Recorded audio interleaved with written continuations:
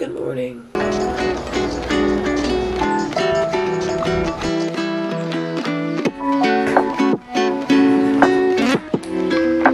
It is currently 6:22 a.m. It took me 22 minutes to roll out of bed because I was stuck on the toilet. Today we're trying to have a perfect morning routine, and it starts with not using our phones.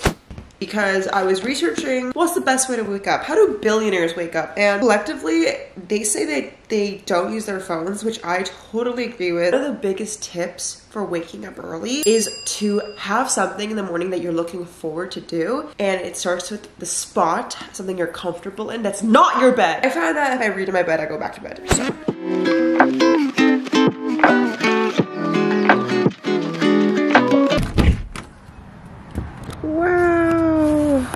I haven't been up here in the morning ever, and I've lived here for a year. It is 6:49. We're gonna do a 5-minute meditation. I use this app called Wim Hof Method. I wish you a good night or a good day. Just finished a 2-minute breath hold. I ended up doing a 10-minute meditation because right now it's 7 a.m. but the sun just came out and it is glorious. You know what's funny? I don't think I'm necessarily a morning person. I just like to do things that so happen to happen in the morning, and I feel like that was the biggest game changer for me. And goes into my second tip, which is if you don't like the mornings, find something you like to do that's particularly morning friendly. Like if you don't like working out at the gym, for me, I like to surf, and one of the best times in the morning when the wind is calm. If you like going on a walk and you don't like seeing people, go do that. If you like to read in silence, that could be another option. If you like to draw, do that. It doesn't have to be active, and I think that was like the biggest green light for me when I realized mornings are fun, you know? Like, it's not fun if you have to freaking take a cold plunge and like meditate immediately, you know? I like to ease into it. So right now we're going for a surf. I'm gonna show you what I do to get ready to surf because I know a lot of you guys don't surf and you wanna learn more about it. So the first thing is I get my surfboard out of my car. Miraculously, an 8-foot board fits in a Kia Soul, just if you were curious. So right now there's something called a surf sock on it, and I'm gonna take it off and lay it on the ground upside down like this so the wax doesn't melt off. Surfboards are pretty expensive, honestly, so you want to take good care of them. My board behind me was a custom surfboard, but it came to around $1,000. I'm gonna put on my wetsuit. You don't always need a wetsuit. Right now in California, the water is just starting to be so cold. And by the way, this whole thing right here, it's called a surf poncho, because you can actually change into your wetsuit without having to be fully naked. This is honestly the worst part of surfing. No, taking off the wetsuit's the worst part. As a surfer, you don't want your sunscreen to come off, so we use like stick sunscreen. See, it's just really thick. I forgot to take that off. It's okay, it stays in the water. And you just kind of put that on. You don't want to forget the neck, but I use a different sunscreen for that because I'm crazy. All right, ready to go. I'm at the beach, but I feel so silly because I forgot my leash, which is the thing that connects you to your surfboard, so if you fall, you don't have your surfboard flying and hit someone. But the waves are small today. I'm just so pissed. I don't know where my leash went. And I always have a leash. I also forgot my wax. What is going on with me today? Oh, I'm so pretty today.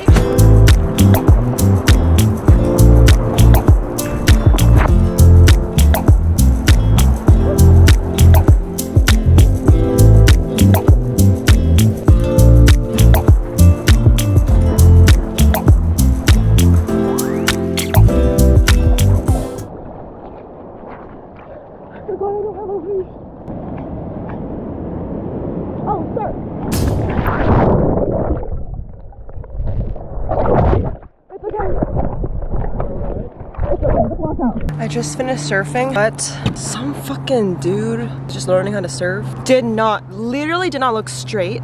Like, I was right in front of him and his board just dug in to this, like, this part in my elbow. It didn't hurt, but now it's starting to throb. I'm gonna have to ice it, but whatever. It just kind of hurts to like bend it now. But anyways, it was so fun today. I actually did not have a great time because I forgot my leash, I forgot my wax, I got hit. But part of surfing, you fall, you learn, you fail. That's okay. Okay, I need to ice. I need to ice my freak. Yeah, I need to ice this bad boy. We are back home, icing with a bag of frozen Trader Joe's mangoes. You can kind of see where the guy hit me. But anyways, I wanted to give my third tip for waking up early. And if you feel like you don't get consistent sleep, ask yourself how much sunlight you get every day, because I find that whenever I'm at the beach all day, sun in my eyes, I fall asleep like that when I'm home. I like surfing or just working out outside at least an hour every day, just because it helps so much with the circadian rhythm, which is your natural sleep cycle, and increasing the melatonin in your body. As long as you're in the morning, I find that like the sun rays are not as powerful and it doesn't like cause that much damage. Whereas if you know, are outside at 1 p.m. at peak UV rays, it's gonna be a bit more harmful. Just a little tip for you guys. I'm gonna go shower, wash my hair, wash my body, because I smell like fish. Shower was phenomenal. All right, it's 9 a.m. We're going to pick an outfit to work in because I work from home and I always wear the same outfit. These are the 2 outfits I wear, all right? Same thing every day, I just rotate it and then I clean it. And one thing I saw that successful people do is put on an outfit. They get dressed, they act like a boss. So we're going to put on a full real outfit, not sweatpants. And it's fall time, so I'm thinking red sweater and jeans. Now it's time for the most important part of the morning, which is my coffee. You guys know I used to only drink matcha, but I changed. We are gonna make my own version of the brown sugar shaken espresso from Starbucks. Pour some cold brew in. While we do this, I'm gonna update you guys on my life because it's been so long. In the end, it doesn't even matter. I've been really hard on myself, I feel like, in regards to my content. So essentially that results me into feeling like a piece of shit a lot of the time. But In the board cup. no, oh, do you want coffee? Okay guys, my boyfriend wants me to make him a latte, so I'm gonna be a good housewife and make it, because I'm gonna... Cappuccino, please. You want a cappuccino, babe? So like I was saying, one of the things that really helps me when I'm feeling really anxious or down is journaling. Specifically, I journal in this workbook. It's called the Shadow Work Journal. It's literally like $10 on Amazon or TikTok shop. That's where I got it. But what's really cool is they ask specific questions to understand your emotions better, but then they ask you questions to help get you out of it. Like real step-by-step things you can do to implement that will help you feel better. It's basically like free therapy. I will say it helps if you are all already in therapy because you can be more vulnerable with your own self. Here's a good example. What is my current fear? And if it were to happen, what would be the best case scenario? Then it asks, if my fear and anxieties were teachers, what lessons would they teach me? This is exactly what I work on in therapy, so it's great.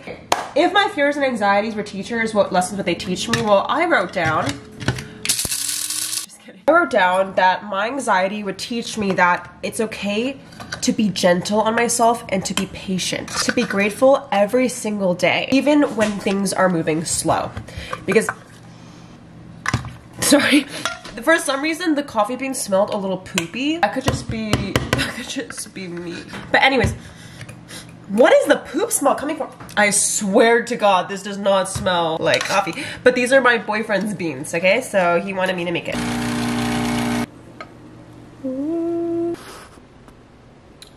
Cute. Do you like the beans? Kind of smell a little weird. Yeah, the beans they're okay. Yeah.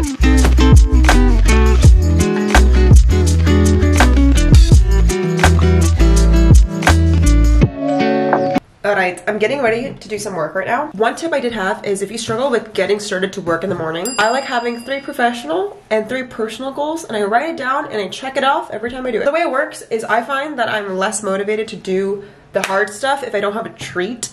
Like I'm a dog, okay? I need a carrot on a stick in order to do a trick. Wrote down for today, I want to film a YouTube video, set up some calls for the week, and edit 2 TikToks. Those are my professional goals. However, if I do those, I get to treat myself with my 3 personal goals. Washing my car, packing for my trip next week, and eating a nice meal. They're really simple goals, but to me, I'm really pumped to do it, so it makes me want to get through my day faster.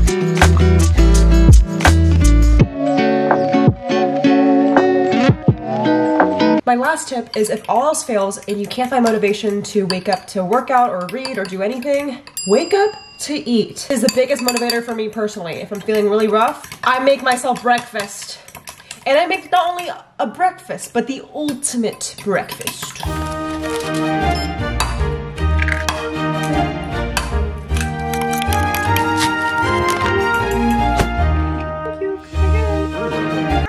Shout out to the comment winner.